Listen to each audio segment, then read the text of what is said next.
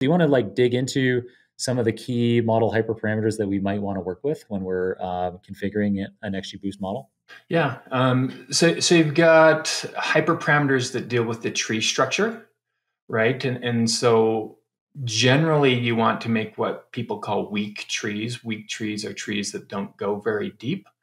And then you want to have the subsequent trees correcting those issues. So you can deal with how deep the trees go, or you can deal with how many samples or rows would get split into a level and stop splitting once those get to a certain size. So that controls the tree structure. There's some regularization hyperparameters that you can control as well. So that would make it so that you pay less attention to certain columns and prevent overfitting that way. There are some hyperparameters that let you deal with model weights or classification weights. So if you've got imbalanced data, you can deal with that. And then there are like another hyperparameter that's common is the number of trees or estimators that you have. So again, that's how many times you hit the ball. And that's related to another hyperparameter, which is called the learning rate. So the learning rate is, you can think, if we go back to our golfing metaphor, if you've ever golfed and you try and hit the ball as hard as you can, sometimes that doesn't work very well. When I was taught to golf, it was like hit the ball like at 80%, so you're consistently hitting it. You're not like squeezing as hard as you can, right? And so if you're hitting the ball as hard as you can, you might overshoot it sometimes, and so you might overshoot the hole. And so this learning rate is saying, well, in the case of a decision tree, we don't even have, if we can hit as many times as we want, I mean, we could take our putter out there and we could just keep putting the whole time, as long as we have more trees. And you'd eventually get to the end. Now, there are pros and cons to that, right? You might have more trees, so that might take, when you need to make a prediction, that might take a little bit longer, but you can make a decent model. And so there are a lot of these things in machine learning. There's trade-offs and balances.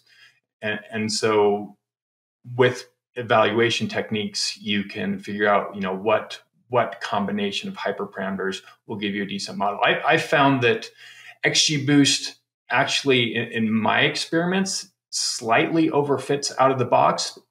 And even considering that it does overfit out of the box, it tends to give better results than a lot of other models do. But with a little bit of tuning, we can get it to actually perform better than the out of the box model. What kind of tuning would you do? So if we have this slight overfitting typically out of the box, then what are your kinds of key next steps to rein that in? Yeah, so it depends on what I guess computers you have access to and how much time you have. Like in the book, I show an example of using the hyperop library.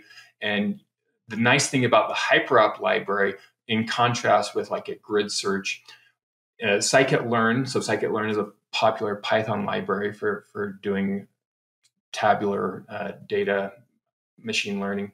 And scikit-learn has what's called a grid search. And the idea there is you have these hyperparameters that control how the model works. And then you can say, okay, these are the specific hyperparameters that I want to evaluate. So for depth, you might say like, maybe we want to look at a stump, right? So we let the depth go to 1. Maybe we say the depth can go from like 1 to 10, or maybe we also include unbounded in there as well. And then, if there's 5 hyperparameters and each of them have 10 different options for them, you've got this combinatoric explosion. Every time you add a new hyperparameter, you're basically doubling the time that it takes to evaluate and see which combination is the best.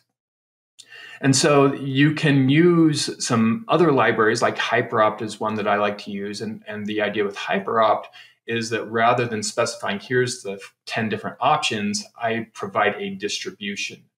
And it's going to do some Bayesian modeling to say, okay, how did my performance result when I chose this value from the distribution? And if it's okay, I'm going to exploit that area and try other values around that. But every once in a while it will do an exploration, we'll sort of jump back and try some other place that it might not have found to see if there might be it might be like in a local minimum or something like that. And so HyperOpt is a library that you can basically set these distributions, and you can say, this is how many times I want to run, and then you can track the performance as it's going over time. That's one of the tools that I like to use. And then if you don't have a lot of time, I've got, in my book, I show stepwise tuning. The idea there being that instead of doing this combinatoric explosion, we might sacrifice, maybe we will get into a local minimum, but we're going to say, let's just look at hyperparameters that deal with the tree first of all, and try and just adjust tree hyperparameters for a little bit. And since there aren't that many of them, it might not take very long. And then we'll look at regularization hyperparameters and just optimize those, and rather than looking at the combination of both of those. And I found that, again, depending on your data size, that can save you a lot of time. You can get a decent model that is better than your out-of-the-box model with relatively little effort doing that.